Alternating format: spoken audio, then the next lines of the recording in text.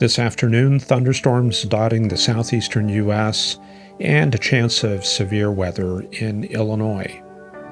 Let's take a quick look at those climate indexes. The North Atlantic Oscillation is in negative territory, indicating a slightly slow and locked up flow. Most of the other indicators are neutral. Of course, we are heading into El Nino. And the Madden-Julian Oscillation is in phase 3, a very weak MJO signal. There's the surface map as we head into the evening hours. We have an active frontal system across the Midwest. A frontal wave located in northern Illinois that's responsible for the enhanced risk that we have out in that area. We'll cover that shortly. A cold front trailing out to northern Kansas near the Interstate 70 corridor. A triple point just northwest of Hill City. And a dry line extending along the Caprock down into the Big Bend of Texas. And some very warm temperatures in that region, up to 108 at Lubbock. We did see 110 earlier at Midland, breaking the record for the date, and mid-100s around DFW. A check of the data as we record this: 109 at Mineral Wells, 107 at Wichita Falls, 104 at DFW, and Midland has cooled off to 107. In the southeastern U.S., heat and humidity, although the heat is really not all that bad, dew points are up in the mid-70s, helping to fuel these areas of storms in Florida, Georgia, and Mississippi. Another area of storms across the northeastern U.S. Out ahead of this cold front, they do have some very warm weather. Around the New York City area, it has cooled off, but we had a very hot afternoon. It was 95 at Newark. And we saw 91 degrees at Central Park, 93 at LaGuardia. But up to the north, storms and showers and much cooler temperatures, only in the 70s out around Albany and Springfield. There's a look at that area on AWIPS, which is the same system used by the National Weather Service. Strongest storms moving into Massachusetts there, just south of Albany around Hudson, and another complex of storms in northern Pennsylvania. However, all eyes focused on the Chicago area. Tornado warnings in effect. Let's zoom in on that region using AWIPS. And there it is, the air mass feeding these storms coming out of the south-southwest. Dew points in the mid to upper 60s and temperatures in the mid-80s. So this is all the source region for the fuel going into this thunderstorm complex up to the north. Let's take a look at GR2 Analyst. And there's what the situation looked like from 6:20 to 6:30 p.m. A couple of discrete supercells moving across the Chicago area, a strong one up to the north. Social media, of course, covering that. The Chicago hashtag showing that storm moving across Chicago. And as we record this, 6:43 p.m., most of the cells have moved out into Lake Michigan. One other weaker cell moving across the south side of the city. But out to the west, other cells up to the northwest near the airport. And of course, those will bear watching. And all of that activity associated with this enhanced risk centered on Chicago, out to Rockford, and another enhanced risk across western Missouri. A quick look at the satellite imagery across northern Missouri shows a storm complex northwest of St. Louis, moving southeast and probably heading into the city. The western part of the state, though, not much going on. So, not too sure we're going to see that enhanced risk realized. Although the high-resolution rapid refresh does show right around sunset, storms do get going, and quite a few of them. So looks like things are not over for that area. It's going to be a late show, and things will be picking up through the evening. So, yeah, I guess we're looking at an MCS for the Ozarks later tonight and into the northern Arkansas region around daybreak. Heading out west, lots of hot weather, 110 degrees at Phoenix, 105 at Las Vegas, and 103 at El Paso. Today, El Paso recorded its 27th consecutive day of 100-degree temperatures, and that's the longest streak since 1887. And even back on June 26th, they did peak at 110. In the northwestern U.S., an excessive heat watch is in effect for the Great Basin area, temperatures into the mid-90s in some areas. Excessive heat warnings through the rest of the state, down through Las Vegas and Tonopah and up to Reno.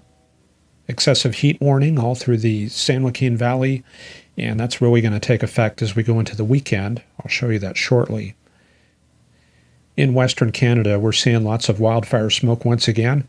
We have heavy fires going on in central British Columbia and many, many smoke plumes from the Northwest Territories down through Alberta.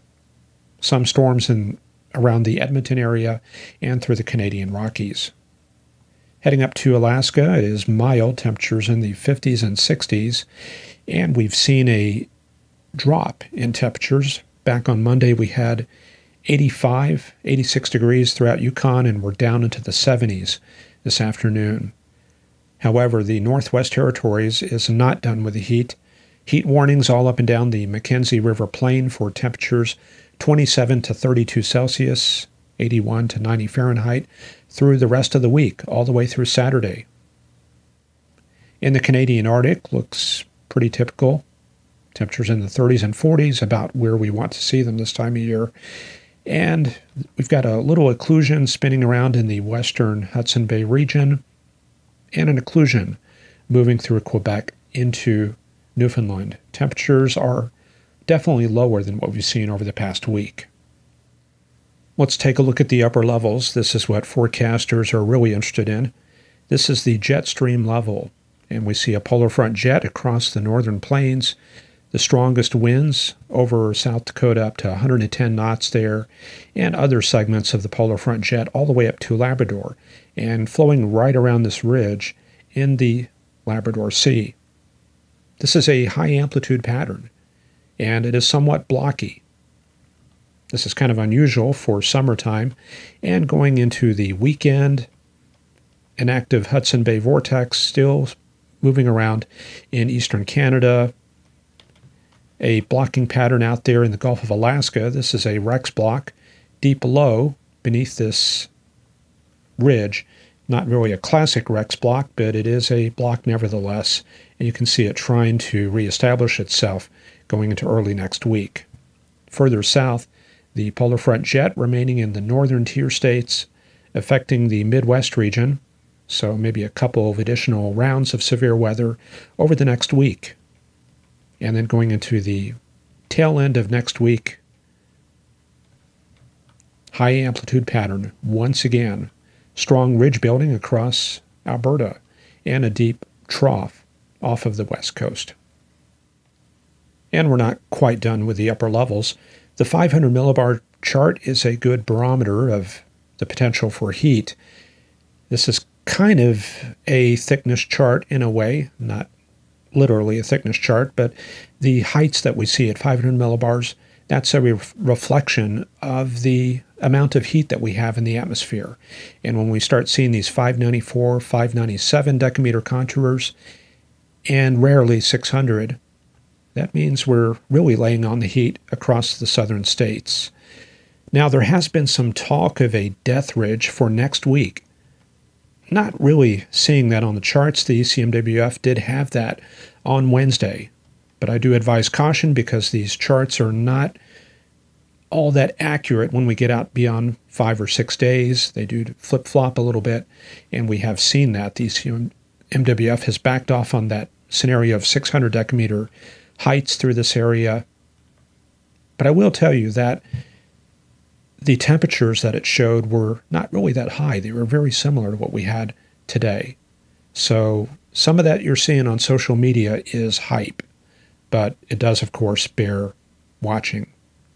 So we're up to Sunday, a very firm 597 decameter contour across the southwest, 600 over Las Vegas, which is pretty rare.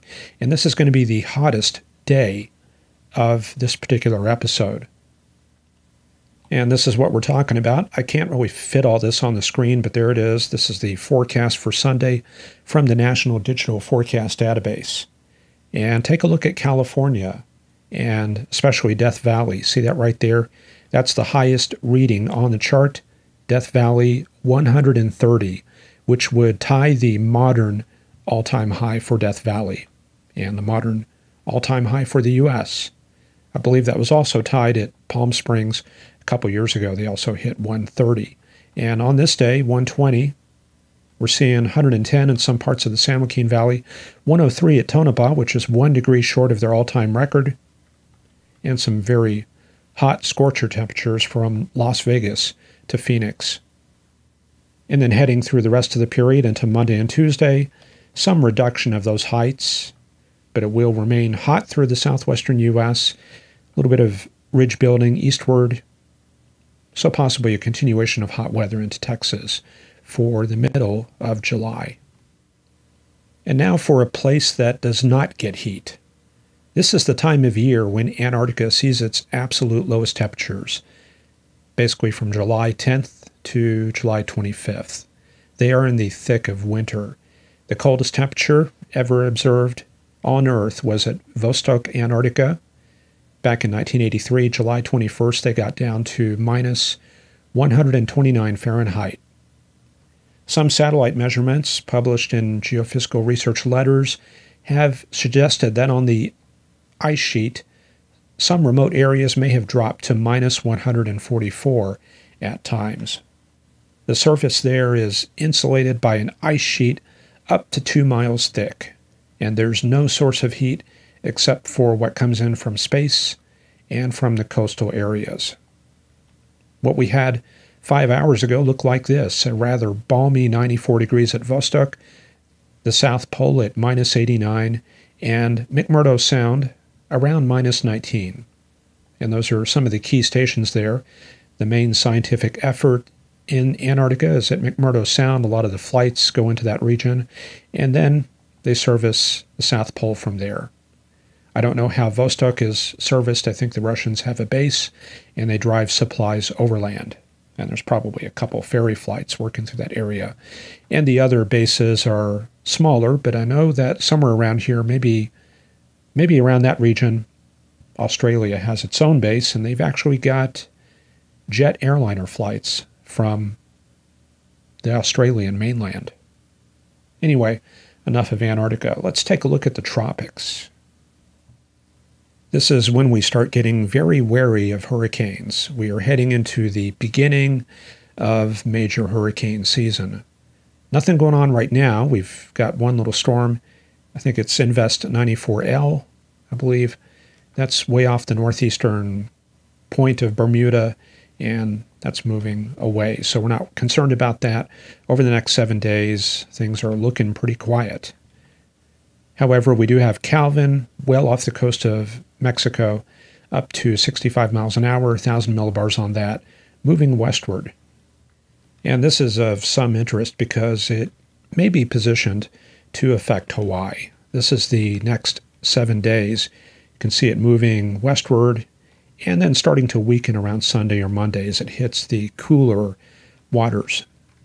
And then sometime around Wednesday or Thursday, what's left of the circulation and quite a bit of moisture with it will hit Hawaii. So we're not expecting a whole lot out of that, but conditions could be kind of anomalous. Maybe some unusual weather up on the mountains, maybe some heavy rains along the windward coast areas. And here's how things are looking out in the Atlantic. I figure I'll give you the precipitable water. And what we see is, a couple waves moving eastward, a lot of stable waves. I don't really see any closed circulations. The main convergent area right through here. This is kind of painting out a deformation zone where we have divergent flow north and south and convergent flow east and west. However, none of it really wraps up into a closed low and going through the end of next week. Just typical northeasterly trade winds through the Caribbean and southern portions of the North Atlantic. Well, we are really burning through the time here. It's already 7:24 p.m. I need to get this wrapped up. But there's the situation in St. Louis. Looks like almost a solid line of convection. The strongest right there, tail end Charlie, And let's head up to Chicago to see what's going on. We have a tornado warning in effect once again. That's from the southern complex moving east-southeast. And along that, yeah, a little cell right there. Let's zoom in on that. Seems to be hitting that same area around Berwyn and has that triangular supercell appearance. I don't know if it's just me, but the resolution from this radar looks a little bit coarse. Not really sure what's going on there. This looks like pre-2008 radar data. But yeah, this is 0.5, so it may be the VCP that they're in. I'm not sure.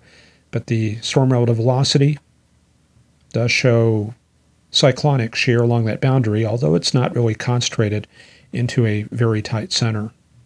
There is one little center way up here. And with the most recent frame, looks like that's washed out a little bit, and we've got more of a linear structure moving through the Chicago area. Anyway, that's all I got for this evening. Let me get this rendered and uploaded. Hope you have a good evening, and we'll see you back here on Friday for another edition of Forecast Lab. Take care. Bye-bye.